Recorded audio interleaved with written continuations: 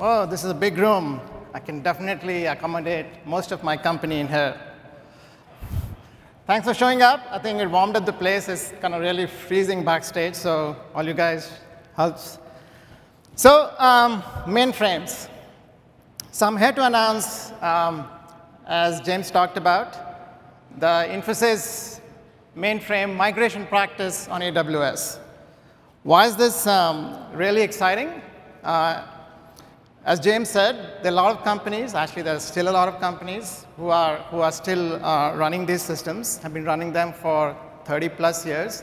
They've done a great job, still do a great job.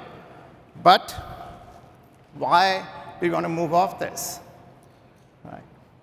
Because there are these challenges, significant challenges with these machines, right? Escalating costs. So just to kind of give you an idea, the way you measure these mainframes is this thing called MIPS, right? So they're conservatively about 30 million MIPS still running out there. And what that translates to typically is about $100+ billion of cost every year. I think that's a conservative number, right? And these costs are going up. More data is coming in. These mainframes, which are typically designed to do batch kind of operations, people now want online access to that, and so on. Lack of agility. Right? These companies, now the business wants to move at a much more rapid pace than what these systems were designed to do. Right? So it kind of prevents you from doing that. And last but not the least, skill shortage. These mainframe programmers are not getting any younger. We're not producing more of them. It's like my daughter. When I asked her, what does she think COBOL is? She thought it was some exotic stone because it sounds like cobalt. Right? So this is a problem. And this is really what we are trying to do as part of this migration practice that we're launching on AWS. So kind of think about it in three ways, what this can do for you. It's kind of a journey, and different people might do this at different pace. But broadly, you can actually really take the whole application, a COBOL application, a JCL, and actually move it onto AWS on a kind of an emulation kind of software. You need to still make changes because you still leave the mainframe behind. So if you're running on a mainframe database, like that obviously doesn't run on AWS. You have to change that to use a relational database like RDS. You might have to change how security works. You might have to change how backup works. Right? But this thing actually works, and you can actually have a saving up to 30–35% by just doing this.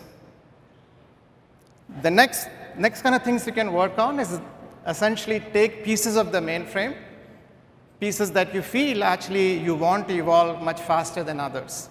That's coming in your way to actually evolve things at the pace that you want to evolve them, and put them in a brand new fashion.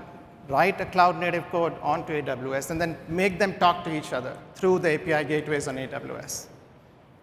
Right? That kind of addresses somewhat the agility challenge. And finally, you kind of go all the way down. You're going to rewrite the whole system, right, in cloud-native format. Right? Yeah, that takes much longer, but that's where I really want to get to. So this sounds great, but what is the problem? Right? Why haven't people been doing this? Because this is really, really hard, right? These are very, very large systems, right? Have been built over 30 years. It's not unreasonable to think a system that is 10 million lines of code, 30 million lines of code. And guess what? No documentation, right? So how do you do this? And this is really where the practice that we are launching really kind of shines.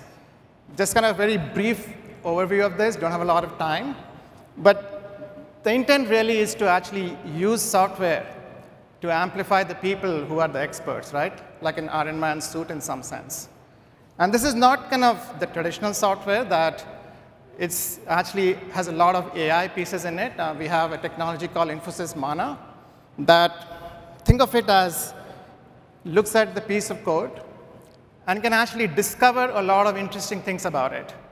Obviously, the code structures, what the code does, business rules to some extent, But where are the various pieces of the code that have tight dependencies on each other? What does it make sense to actually break apart? What does it make sense to actually leave behind because it's no longer being used? So long story short, take this piece of software, run it on the code that you have, and what comes out really is like an assessment, right? An assessment that actually a machine can actually make meaning out of. And you do that to actually then make a very kind of objective assessment of how you should do the migration, right? And that's fundamentally is what customers are looking for.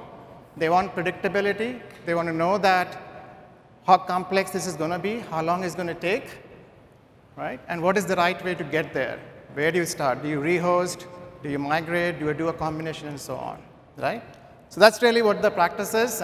Again, a lot of details. Encourage you to go look it up. So what I had there actually was a set of customers who have begun, who have begun this journey for us, so very exciting.